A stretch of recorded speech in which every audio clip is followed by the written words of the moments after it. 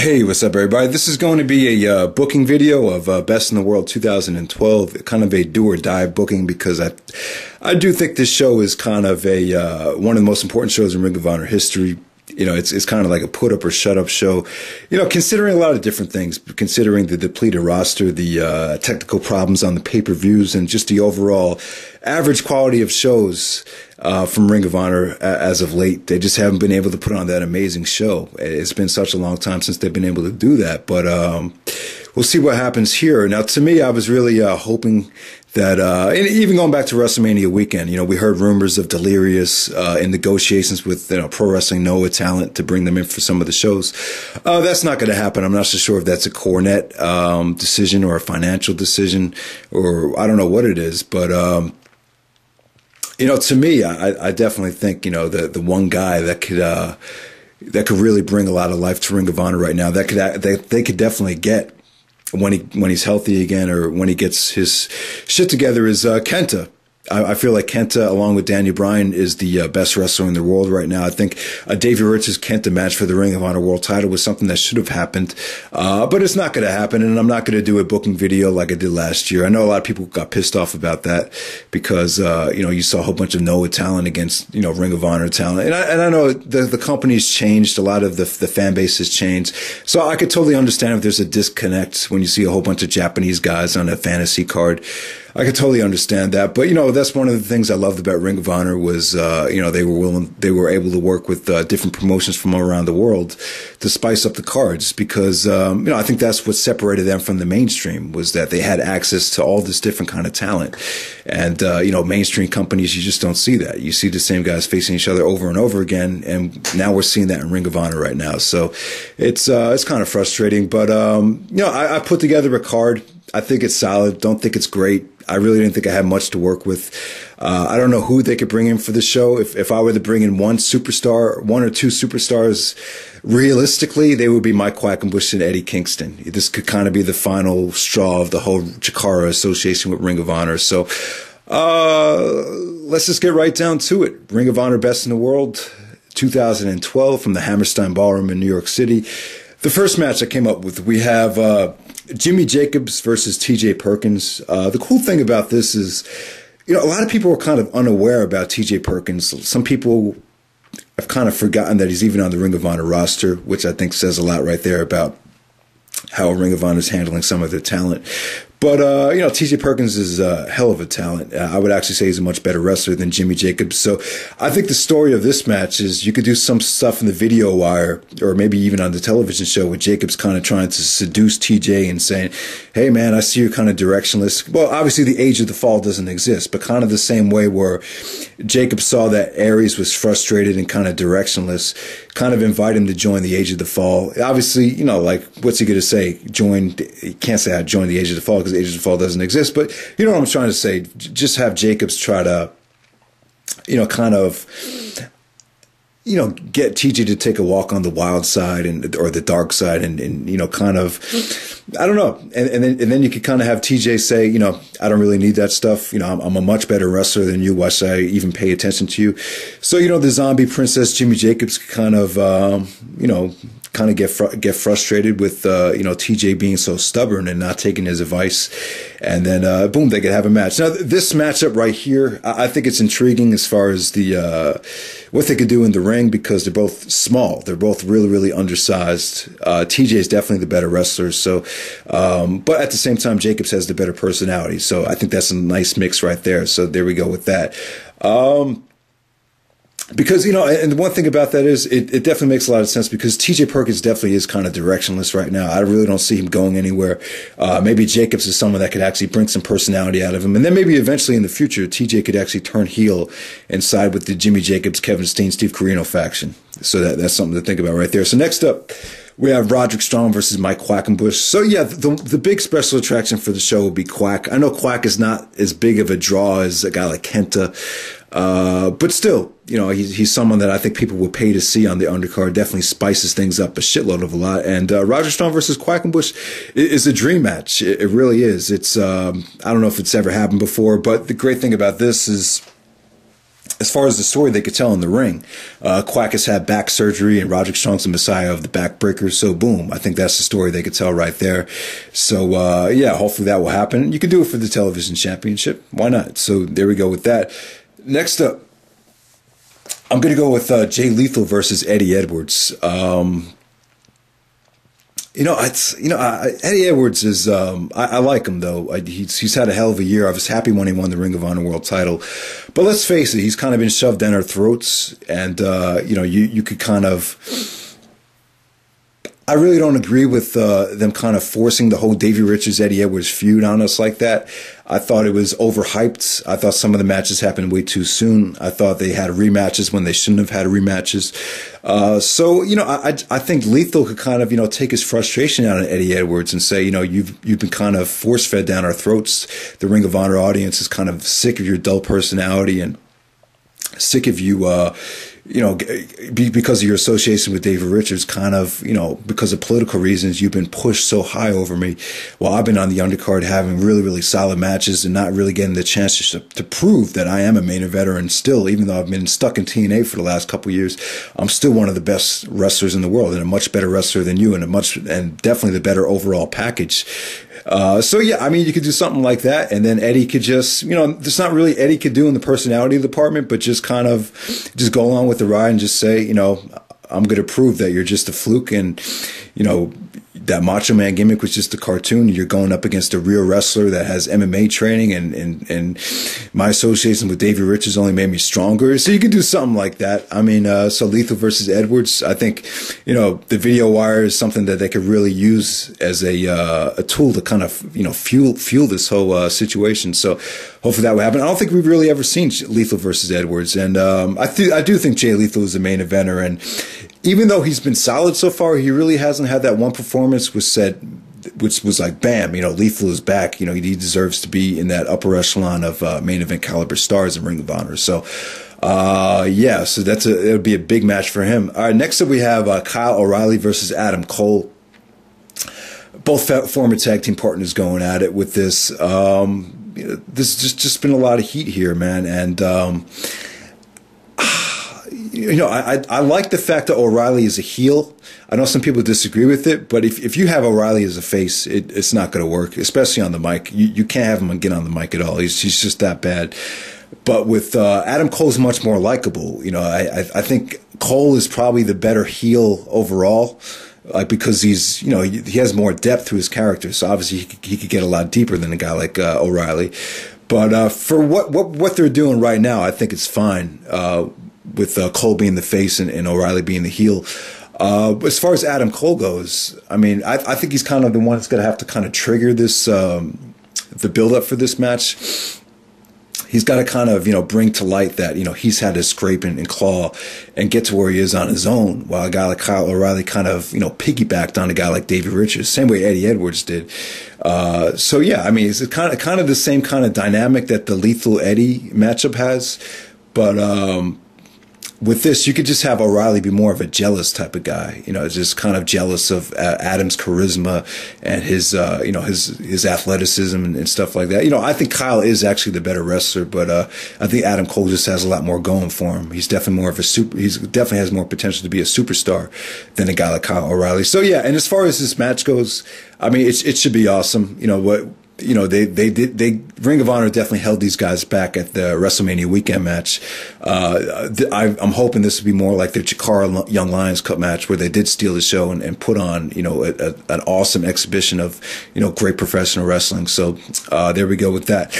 All right, next up, I had a tough time talking about this, but there's really not a lot you could do here as far as the match goes. But I think an interesting combination would be Mike Bennett versus Eddie Kingston. Now, Lance Storm, I'm not so sure if Lance Storm's going to be available. I would actually love to see Lance Storm, come to the Ring of Honor one more time and have, I guess it wouldn't be a rubber match, but it would be the third match. Maybe Bennett could finally go over Storm. So that's a possibility, but I'm kind of banking on Storm not being there, considering the send-off he got in Canada.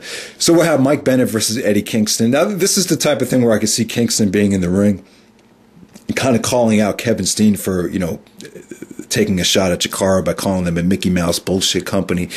And then all of a sudden, Mike Bennett and Maria come out, and Bennett starts talking trash about how Kingston doesn't belong in his ring because he's a fat slob. And then, Bennett could, and then Kingston could kind of start shooting on Maria, and he, I don't know, it's just a lot of different things you could talk about. Kind of like the Eddie Kingston Rock thing. It's, you got two guys that are the total opposite.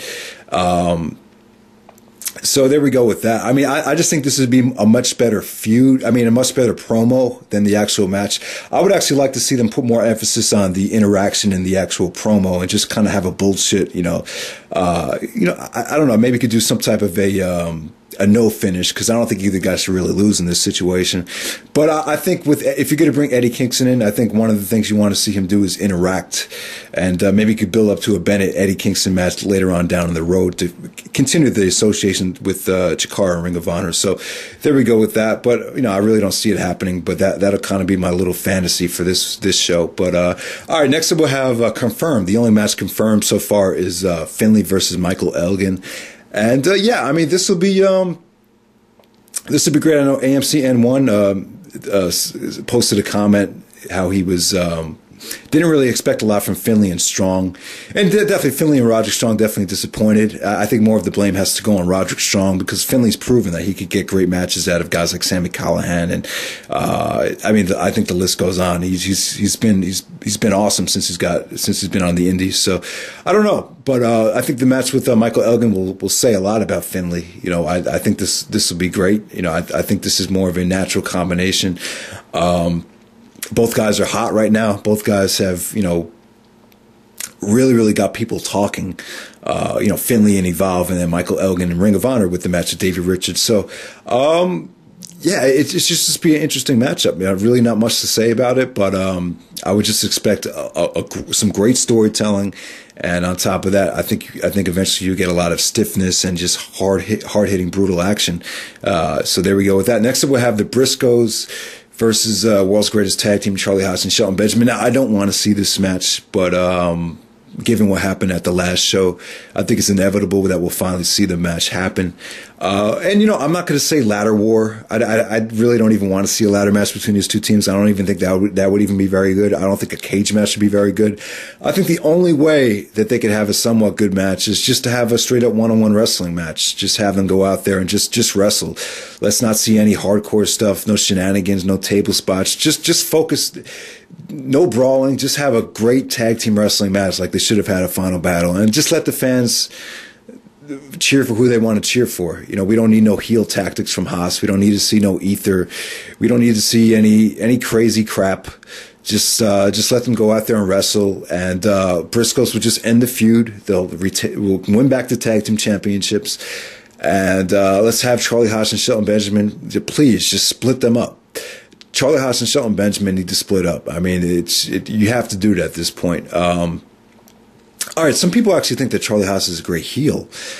I would disagree with that. I just don't think he's that good. I think there's a reason why he got fired from WWE, and the reason is he just can't cut it. Shelton Benjamin, I think the reason he got cut from WWE is just more of a motivational problem. I just think he's having a tough time staying motivated.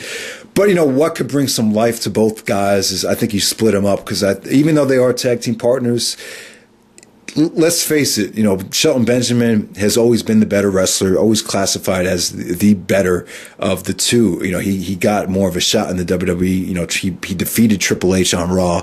He had that great back-to-back matches with Chris Jericho and Shawn Michaels and Christian as well for the Intercontinental Championship. I mean, he's just done so much. And I remember when they were both on Bite This, Charlie Haas was trying to pimp his match with Rob Van Dam, telling him, "Oh yeah, I know you just beat Triple H, but check out my match with RVD. I think this is going to be a lot better this time." And it's just nothing Haas did ever really compared to some of the stuff that Benjamin did. It's kind of like Haas was always screaming for attention, while Shelton was just naturally getting it. So I think there's a lot of natural heat there. I really think there is, and I think it's something. It's kind of like Haas's last chance. If him and Benjamin can't really excel in a one-on-one singles feud, then it's kind of time to pull the trigger. If the tag team thing's not working out, why don't you try singles? Because Shelton Benjamin has proven that he's a great singles star, and I would definitely like to see Shelton Benjamin at least get a Ring of Honor World Title shot before his tenure with Ring of Honor is done. At least give him a shot. I mean, I think the only singles match he's had was against Claudio Castagnoli at Supercard of Honor 6. So there we go with that. But as far as this match goes, I just want to see an old school wrestling match, some good tag team action, no shenanigans, no crap, no crappy finishes. Just give the Briscoes a nice babyface tag team win. That's the best you could do here. And maybe they could top their 9th anniversary show match. I thought that would be easy to top, but obviously it just hasn't been. Next up, we have Kevin Steen versus Davey Richards. I'm going to say fight without honor. Now, I know the fight without honor stipulation might sound rushed. I'm in favor of not having another, long drawn out feud going in the final battle. Definitely not. This is the kind of feud that I kind of want to end. I think Davey should, probably take some time off. I think Davey will I would actually do this. I would have Davey come out at the start of the show and just kind of rip the fans to shreds, just rip everyone apart for, turning on him. And he could actually talk trash about professional wrestling fans, about how they're all fat and they're spoiled and how, well, you know what I'm trying to say, kind of shoot on the stereotypical wrestling Ring of Honor fans about how they, always turn on the Ring of Honor champions and the message board and all that crap. I mean, you could do something like that. And Davey proved at the Border Wars match that he's much more comfortable working heel. I mean, he just embraced that crowd, and it definitely felt like the more comfortable Davey Richards, the old Davey Richards. So that's a good thing right there. But I'm going to say fight without honor for a lot of reasons. They just had that fight without honor with the World's Greatest Tag Team in the Briscoes at Border Wars, which was very, very disappointing. Definitely the worst fight without honor ever. And I know Trademark and other guys have talked about how it kind of hurts the stipulation because it doesn't, it didn't really settle on anything. Fight without honor is supposed to be a huge deal. You're supposed to guarantee to get a great, brutal match like Danielson versus Morishima, like Homicide and Cabana. I mean, there's supposed to be an awesome feud ender with just a lot of vintage action. And we didn't really get that with that other match. But yeah, with Steen and Richards, they could kind of save the stipulation. And I don't know. I don't think they could really get it done in the ring without it. I think Steen and Richards have good to great matches, but without the hardcore stipulation, I really can't see this going that far. And Steen and Richards work very well together in a hardcore environment. They had a great street fight at Never Say Die from 2009, which was awesome. And they were both involved in the Ladder War 2, Glory by Honor 8. So they do have a history of working that stiff style with a lot of hardcore weapons. And I think this match needs to be awesome. I definitely think it needs to be a match of the year candidate. They need to go out of their way to deliver something really, really brutal. Kevin Steen definitely delivers in these matches. And, usually they do book Kevin Steen in hardcore stuff. I think he could get it done without it, but still, I just don't think the match could be really, I don't really think the match could get people talking unless they do a lot of crazy stuff. And don't get me wrong, I don't want it to just be a spot fest. I do still think they could tell a nice story. But I don't want to see Davey win it back. I think you need to have Steen retain. Davey could definitely turn heel before the match with his promo, kind of like the same way they turned Nigel heel at the 6th anniversary show with him just ripping the fans to shreds. I definitely think that's something that they could do here. I guess that's pretty much it. Steen should retain. Maybe you could do a possible heel turn with Davey Richards winning the belt back, siding with Jim Cornette. Maybe Jim Cornette could, screw Kevin Steen out of the world title. I know that was kind of, that whole idea was kind of talked about, leading up to Border Wars. Maybe you could do that here. I don't think they should. I think, keeping the belt on Steen, it feels like a fresh start. I think Ring of Honor is off to a fresh start with Kevin Steen as champion. I don't think you want to go backwards and give Davey the belt back. If anything, like I said, I think if anything, I would give Davey some time off and definitely let him turn heel and start from the ground up. So that's pretty much it. That's Ring of Honor Best in the World. Let me know what you think of this card. If you guys could produce a better card, let me know. Just some other things to talk about. This was kind of inspired by Mickey Babylon. I know Mickey Babylon is back So definitely subscribe to him. Hopefully the guy keeps jamming out videos, because he is that good. So I have a link in the description for him. Thanks for everyone for responding to the top 20 dream matches. I think those all those lists indicate that the talent in professional wrestling is still there, and it's probably higher than it ever was. I think the problem is the talent's just so spread out, and we're just stuck in these promotions where you can't see any interpromotional matches. So I think that's one of the problems right there. So, but yeah, just a lot of great matchups that you guys voted for. So thanks for the responses. As far as Raw going 3 hours and Impact going live, I really don't care. And I know I'm not the most loyal wrestling fan. You know, I really don't like talking about this kind of stuff. You know, I'm not as a hardcore fan as a guy like Brian, the next big thing. We're two totally different fans. I'm just the kind of guy that just likes to focus on the good stuff. That's just me. But as far as the 3 hour Raw goes, you know, I really don't care. I mean, I really don't watch the whole show in its entirety. I just watch certain segments. But at the same time, I think the positive about it is, since they're not really doing the brand extension anymore, they're having SmackDown guys on the show, it's going to allow for more stuff to build up on Raw for people to be connected with it. Like they really didn't have enough time to experiment with stuff between Daniel Bryan and Sheamus leading up to WrestleMania because of time restraints. But now with the 3 hours, maybe you don't have that. Maybe you have a little bit more luxury to build up some of the SmackDown stuff.